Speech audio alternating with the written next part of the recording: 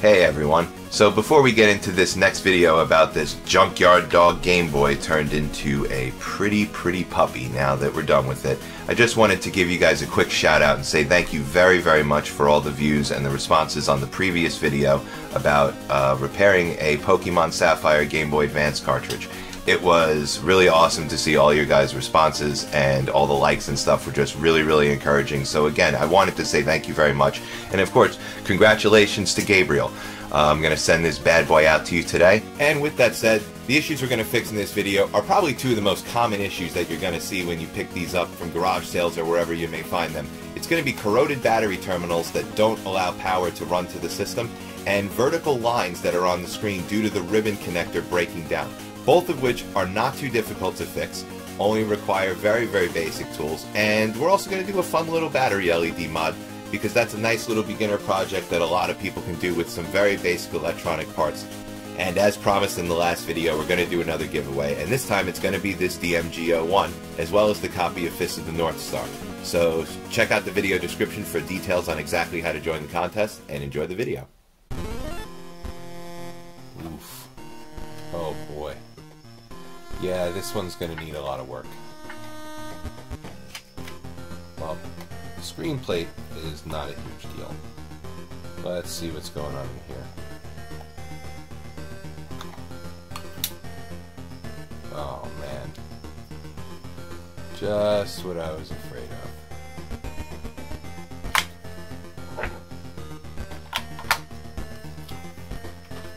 I've got Fist of the North Star here. Test with, if it turns on.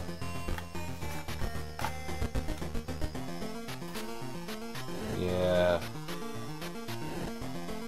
No power light. And I'm adjusting the contrast knob just to be sure. No sound. If I check continuity between them with my meter, I'm probably going to run into an issue with one of them. So let's see. Yep.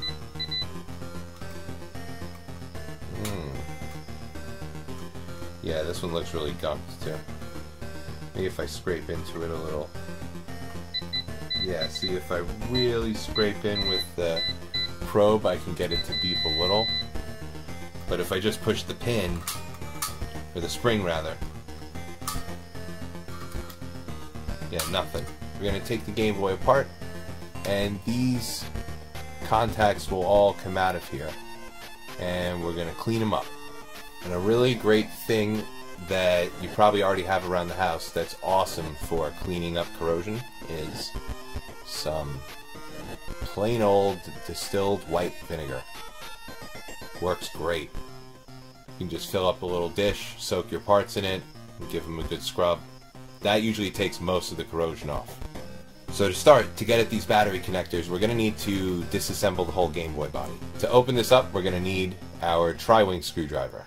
And there are 6 screws that need to come out, 4 that are on the outside of the Game Boy, and 2 that are down here inside of the battery compartment.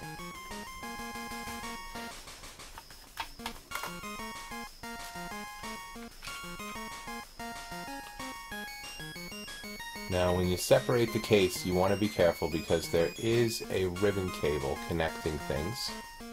You're going to need to slowly and carefully unseat this connector by simply pulling it straight out. We'll probably have to deal with this a little bit later. Given the condition of this thing, I have a feeling we might have some things that we have to take a look at over here. For now, we'll just put this aside. So to get to where we need to go, we have to remove 4 Phillips head screws. There's 2 on the top board here, and then 2 on the headphone board. And with that, we're going to carefully lift the board out from this side, because the power inputs for this board are attached here and here. They're going to pop right out from the plastic. So we're just going to lift it up from right there, carefully, and take everything with us. And that's that. So now that we've gotten in here, we can free up these battery tabs There are these little tabs. That's what we're going to use to pop them out. Here, here, and here.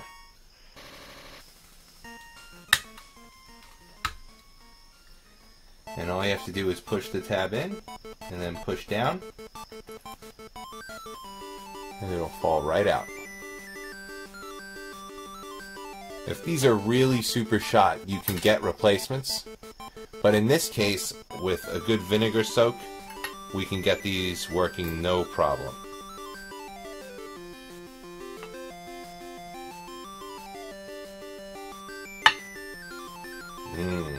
Smells like science. Alright, so we're just going to toss these in for a quick soak. And you'll notice when you put them in that they fizz. Kind of like if you ever did the old baking soda and vinegar volcano. Without even scrubbing, just the chemical reaction has already done like a really, really good job of cleaning these up. I mean, they look almost brand new compared to what they were. So I'm going to soak these for a couple of minutes, and then we're going to hit them with the toothbrush and a little bit of alcohol just to make sure we get any of that vinegar off of there. We don't really want it staying on there in the long run. And of course, we don't want to forget about the main board. This is, again, the main power inputs. Everything else was just bridging between the batteries. So we definitely need to take care of these because there is a little bit of corrosion on them as well. I'm just going to grab a Q-tip and dip it in a little bit of our vinegar here. Just go ahead and wipe down these connections with the vinegar Q-tip.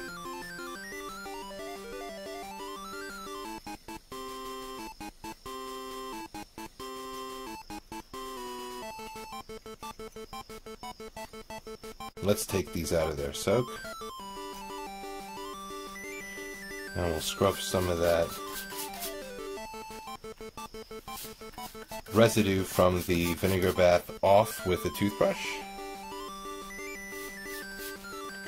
And now that we have pretty much all the corrosion off of there, let's go ahead and scrub them clean with some alcohol just to get any of that vinegar that is remaining on there off.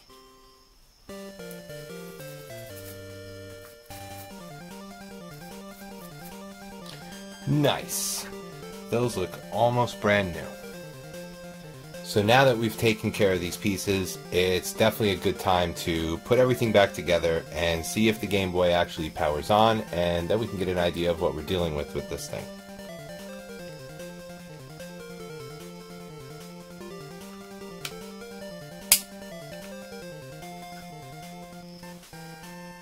After you're cleaning, you may need to bend these little inside tabs back just a little bit so that they actually snap. That should be plenty.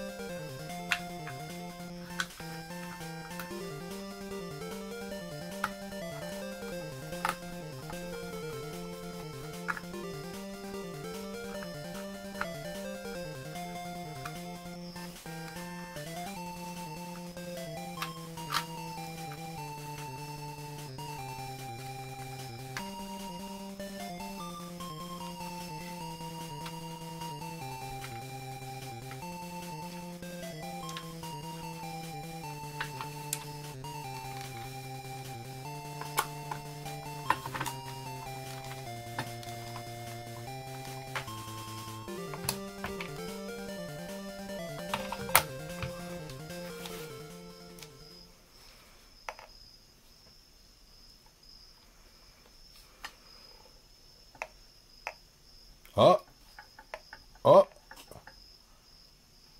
I'm getting a little something.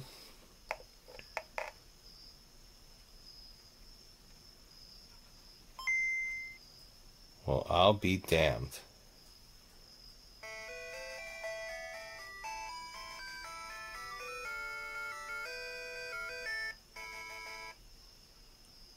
dope music. And I'm just gonna give those contacts a little rub.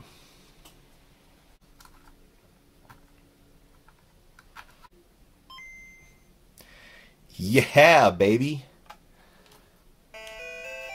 Cool.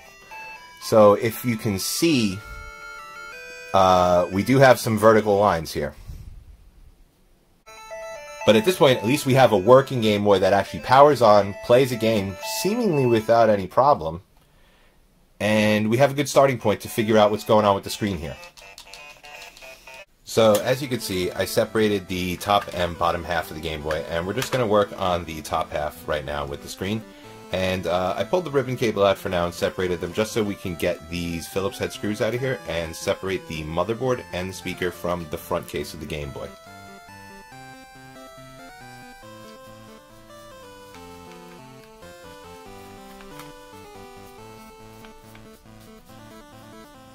That's all the screws. Now we just need to lift both the speaker and the board out of the front of the case. Now, the board is glued down a little bit around the screen area, so if it's the first time it's coming out of the case, it's going to stick a little bit, but a little bit of negotiating and it should come right out.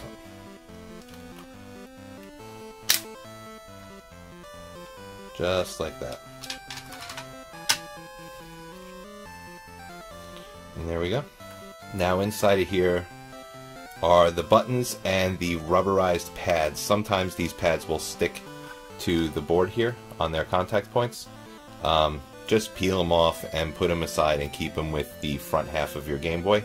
They're pretty good for holding in the buttons on the front. And do be mindful, they will fall out of there if you flop this thing around too much. So put this aside and just make sure you don't lose any of the buttons or these rubberized pads, or you're going to be in big trouble later. I cleared some workspace so that we could work on this board a little bit. The problem is basically this ribbon connection right here going to the bottom of the board. This is for all the vertical lines of resolution on the display, and as you can see, that was the problem we were having. If you have horizontal lines, that's an entirely different thing. The connector is actually under the board, and honestly, it's pretty hard to get to, so that one may be a screen replacement option. But for this, what we're going to basically do to prep this board is get rid of this rubberized strip here, and we're going to clean it up, and we're basically just going to introduce a soldering iron across the bottom of the strip and see if we can reflow some of the solder contacts from this ribbon down to the actual display. That's what's causing those lines for us. The first thing we need to do is remove the strip here.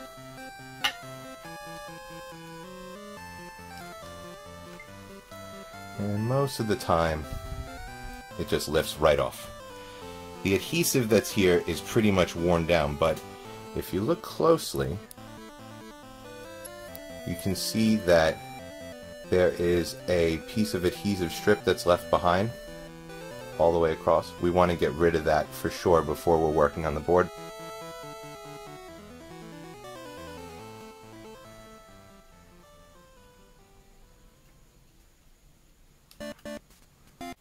And as the final part of our prep, I'm just going to use a little bit of alcohol on a Q-tip to just clean the residual adhesive off of this strip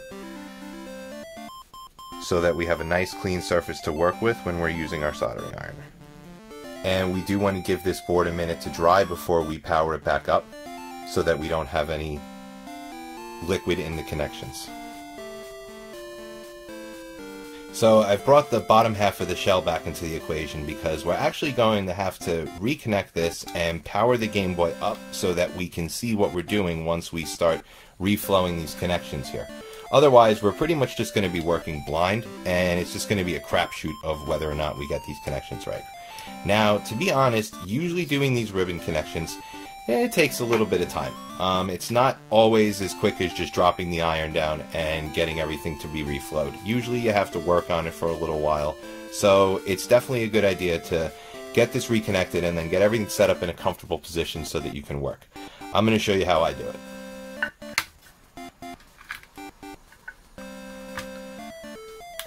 So we're going to start by just reconnecting this ribbon cable here.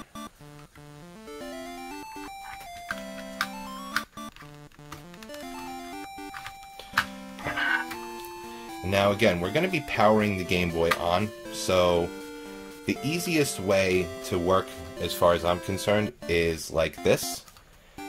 Some people will do it like this, but I just don't really feel as comfortable with that kind of pressure on the top of the display and the back of the case. So I like to do it like this. With that said, we do have to be concerned about some short circuiting going on between the boards, so you need to put something in between to isolate them. Something like a little anti-static bag works pretty well. Just like that. You can also use a piece of cardboard if you have something like that laying around, or some rubber, anything that just separates the two boards. If you don't have anything to separate the boards, your best bet is probably to just set it up in this configuration. But like I said, I find it a little bit more comfortable to work this way. Okay, so I have everything reconnected again, and I've dimmed the lights down here a little bit so that you can see. We're actually going to work without a game in here, and I'm going to turn the contrast wheel all the way down, all the way up, so that we have a completely dark screen when we turn it on. And what you can see, of course, is those lines on the side. Now, usually, if we take something like a spudger and press down on those connections, yep, you can see how some of those lines are popping in and out. That's definitely indicative that there are problems with these connections here. I'm going to get my soldering iron turned on, and I'm going to heat it to about 650. So for this, I'm going to use a little bit of a broader tip than I usually work with. It's going to help with that flat flex cable, but I'm going to go ahead and wipe off any of the excess solder on there, because we really want the iron pretty clean for this. So now with the screen on, what I'm going to do is take my iron, and I'm basically going to start attempting to reflow the edge of the connector here, because that's where these lines are appearing. And you pretty much just want to hit it a little bit.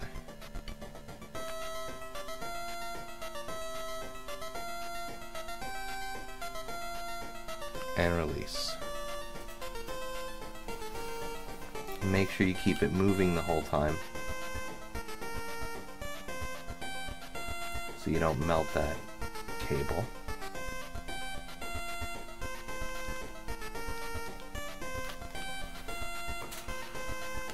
And again, this usually takes a little bit of time to get done, so be patient. And you want to get nice and close down to where the screen meets.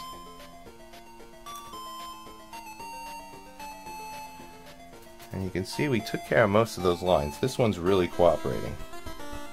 Let's give those solder connections a little bit of time to dry.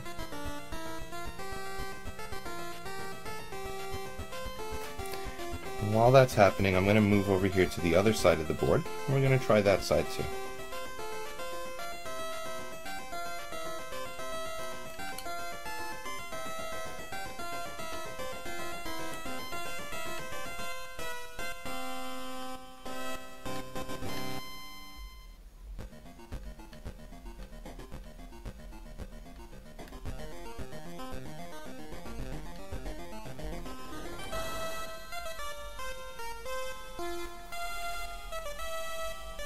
And don't be scared if you start losing some of the other lines while you're doing this. That's totally normal.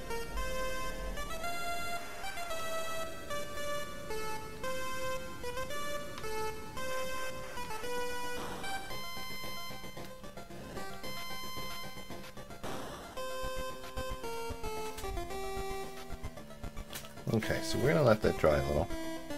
I'm just going to lightly push on these connections and see if I get any of the problems with the lines, just to make sure there's nothing else there. We're going to wait to do the other side just so it dries a little bit more, but it looks like we got it. And you may notice that when I was working over here, the bottom part of the screen started to get a little dark. Now, if that happens, you do want to try to move the iron away, because you are starting to potentially burn the screen, but as you can see, as soon as the heat went away, the screen pretty much went back to normal. So as long as you don't do it for an extended period of time, you should be fine. with my spudger, just lightly go over these connections on the end of the ribbon and just push on them. Just make sure that I'm not seeing any lines reappearing. And this is just to make sure that we really got those connections. I'm going to throw the contrast back to somewhere in the middle. I'm going to pop a game back in and let's see what happens. We should have all the lines now.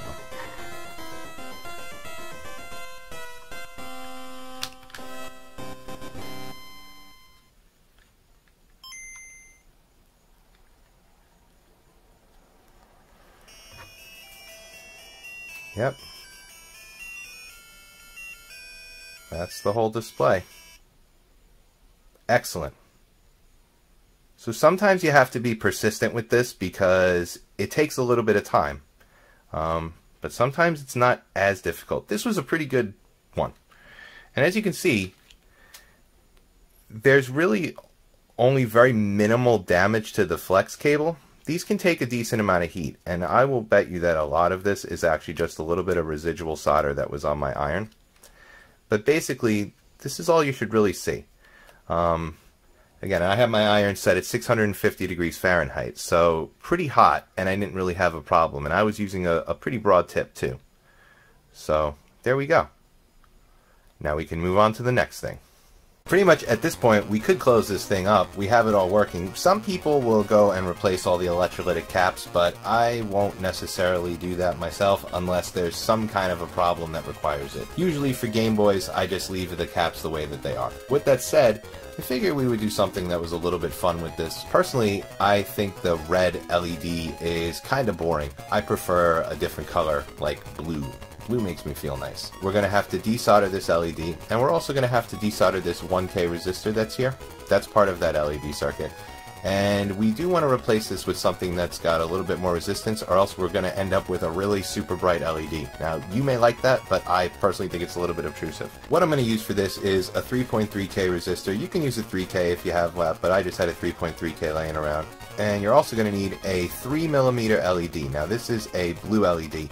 It's a 3mm 20 milliamp LED.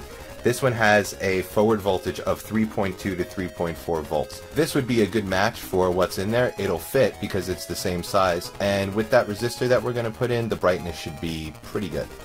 So I'm going to start by removing the LED here, and I just have to be careful of the contrast knob here. It's plastic and it's pretty close to this part, but it should be okay as long as I'm careful. I'm going to introduce a little bit of flux onto the board. And I'm going to grab the LED with some tweezers so that I can hopefully yank it out once I melt the solder.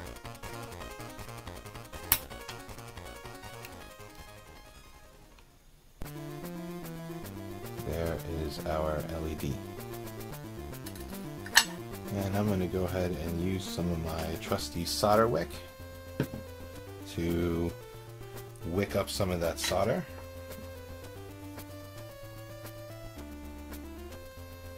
Let's try to get the one that's closer to the wheel first.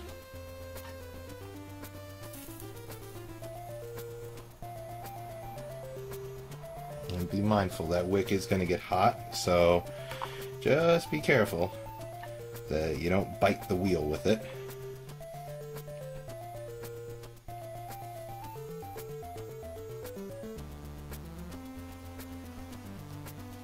Just going to get the last little bit that I can off the board.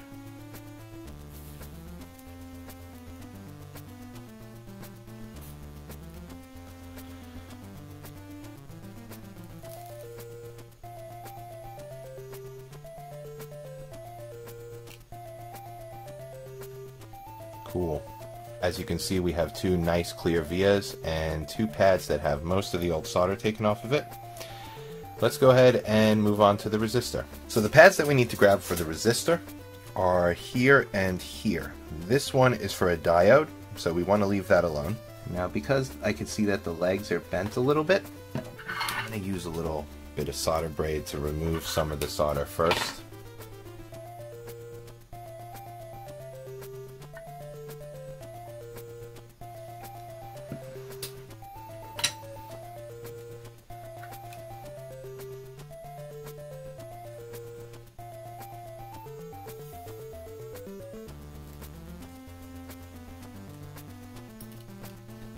So now it should be pretty easy to just lift these legs up and pop that out of there.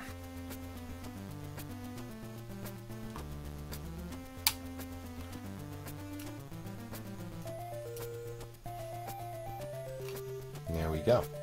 So polarity on a resistor does not matter, so I'm going to trim it a little bit so it's a little bit workable, more workable for me. Really doesn't matter which direction it goes in. I'll go ahead and bend the legs.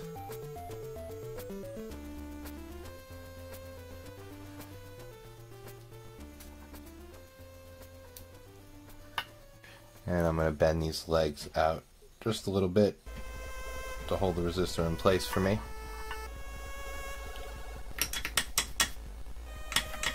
Fresh solder on the iron. Go ahead and wipe the tip and introduce a little bit more. And I'm going to drop some flux on the legs of the resistor and on the pads. And again, can't stress enough, if you want to get good solder joints, it's important that you heat both the part and the pad with the iron. So you can see there's the little circle pad and there's the leg of the part. We want to get the iron in there so that we're touching both with a nice solid connection, and introduce some solder.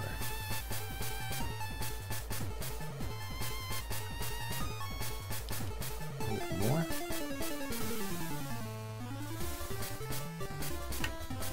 Go ahead and put a dot of flux on there. And just hop in there with the iron one more time and just really make sure that I got a good wetted joint. Okay, let's get this other pad. A little bit of flux. A little fresh solder.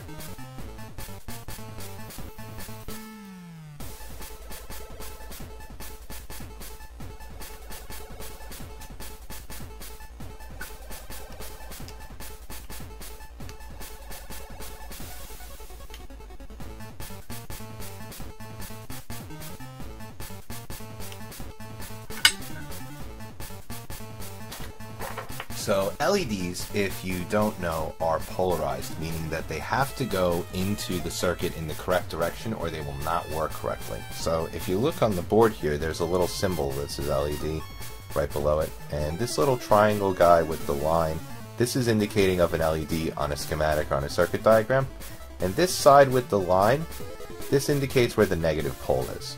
Now, you can always check if you don't remember, and to be quite honest with you, I frequently forget, so I usually just check. You're just going to use your multimeter and just check which one goes to ground. Now, on this one, these little pins here, I happen to know go to ground, so I'm going to go ahead and just touch this to here. And as you can see, we're getting a nice beep to ground. When you buy LEDs, there's always going to be one leg that's longer and one leg that's shorter. One leg that is shorter. The long leg is for the positive side of the circuit, and the short leg is for the negative. So I highly recommend you don't trim your LEDs until you've dropped it into your circuit so that you don't get confused about which one is your positive and which one is your negative. If for some reason you do have to cut it, just make sure you always trim your negative lead a little bit shorter than your positive one. I'm going to go ahead and flip the board over. And again, we have that LED symbol here on the circuit letting us know that the via on the left hand side for us is the negative. So I'm going to make sure that I put the shorter leg into that hole.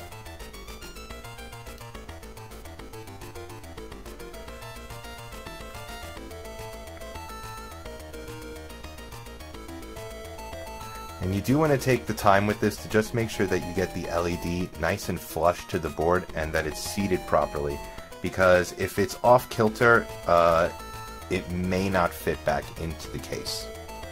But this one looks good, so I'm going to go ahead and move to the other side of the board and start the soldering process.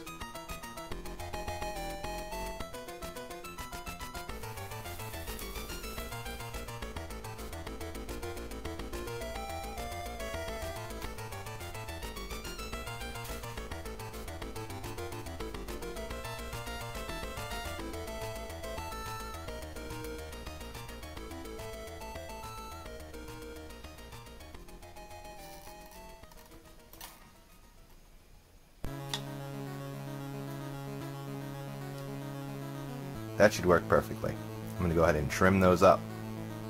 And just be mindful of your board clearance below the contrast knob. Make sure that your solder fillet doesn't get in the way. Everything looks good. Now we're just going to clean up all that flux with some alcohol, and we can reassemble this bad boy and see what we got. So now before we move on to reassembly, I definitely want to clean this case up. It is crusty. The best thing for most of these, I find, is to just use some warm water and soap for the rubber pads here. And everything else is pretty much going to be a combination of the same. Warm water and soap really does a good job on getting the majority of the gunk and stuff off of these things. And anything that's stubborn can be followed up with a little bit of alcohol. I have a feeling this is some glue from some tape or something, so this is most likely going to require a little alcohol. I pretty much start with warm water and soap and go from there. If I need to get tougher than that, I do, but anything I can do with just warm water and some dish soap is a plus. Alright, so now that we have it cleaned up, I mean, just look at it. Isn't it just leaps and bounds from where it was? Everything is completely different, and now that everything is working, we're going to have a Game Boy that's looking so much better than it originally was. But with that said, I have one last thing I have to take care of, and that is this screen protector here. This was detached when I got it, so there's a couple different ways to handle this, but honestly, the easiest way to take care of it is with a little crazy glue. The main thing here is that you just want to be careful that you don't put too much of it, because you really don't want it to seep onto the non-opaque part of the screen, because it will definitely mess up the lens and there's no way of really getting it off of there. And also you want to just try to not get it around the actual, main bezel of the screen from the Game Boy housing itself. But if you're conservative and you drop just a couple of small dots in the right places, it'll bond it pretty much permanently. And that is kind of the downside of using crazy glue, is that it's really like pretty much a permanent bond. In this case, I'm going to assume that this one's going to stay as is, so I'm just going to glue it down. So now that I've had sufficient fun getting my crazy glue unclogged, as per usual, we can go ahead and drop down a couple of dots of glue. I like to put it here on the front plate of the Game Boy, and then come in with the screen and drop it in place. Now, I've already cleaned the screen as well as it can possibly clean, so I'm going to have the screen to the side ready to go for me to grab. I'm going to favor these thicker parts of the bezel here. These thin parts, I mean, they really don't need that much in order to stay down. This glue will hold, so I'm going to pretty much put a dot about here, roughly in the middle, and somewhere down here. Avoiding, again, just getting too close to the side bezel of where the screen's going to lay, so that it doesn't bubble up over the sides of the screen. I'm also going to avoid this little hole for the LED as well. So let's go. I would say right square in the middle. Roughly there would be good. I'm going to drop one here. Drop one above.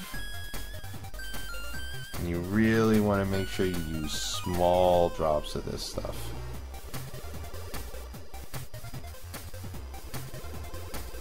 I'm just going to scrape a little bit there. Barely a drop. Put this aside. I'm going to go ahead and use just the stick part of a Q-tip to get rid of a little bit of some of this glue, because I think I put a little bit too much here, a little bit too much here. You can kind of spread it out a little bit like this too. Okay, I think that should be good. Here we go.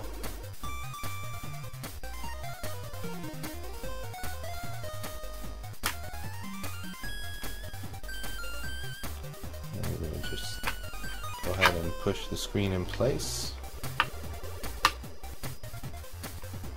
And again, this is where you want to be really careful, because if you do have any leak and come up around the side of the bezel, You just want to make sure you don't touch it with your fingertips because you can then spread it to the front of the glass. It's better for it to just have a little bit of extra in the side bezel than for it to actually intrude on the glass. So I'm just going to set this aside, let the screen dry a little bit, and in the meantime I'm going to start reassembling the Game Boy.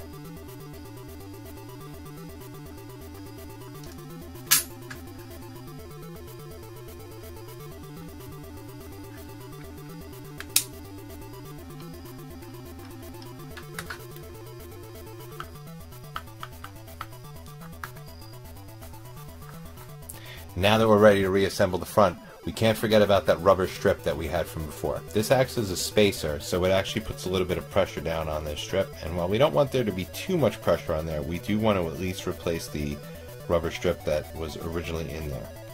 Now, the adhesive is probably worn off, and what I like to do is just basically come in with a little piece of Kapton tape that I've trimmed down, and I'm just going to pretty much pop it right over the top of the rubber,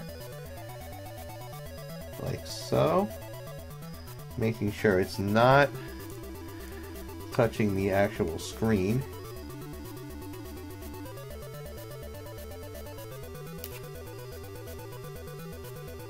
Okay, that should be perfect and hold it in place, and I'm just going to use some scissors to just trim the edge of the tape there. And now that we have that in place, we can put this back into the front assembly of the Game Boy and we can get everything put back together.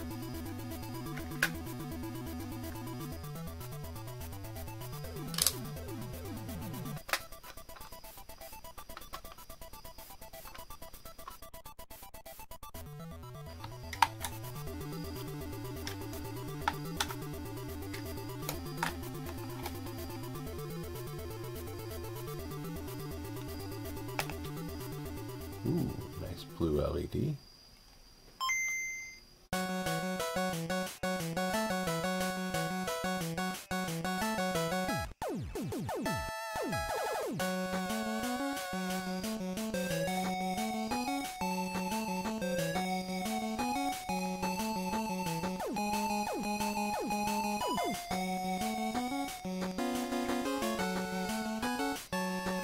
So I have to say, I'm really happy with the way this one turned out. This thing really looked like it was ready to go into the dumpster when we started with it, and now it looks great. The screen works, everything looks good, and you can take this around and proudly use it without anybody giving you any weird looks about whatever that orange crust was that was over here. So, anyway, I hope you guys enjoyed this. Hopefully you learned some stuff, and thanks again so much for watching. Take care.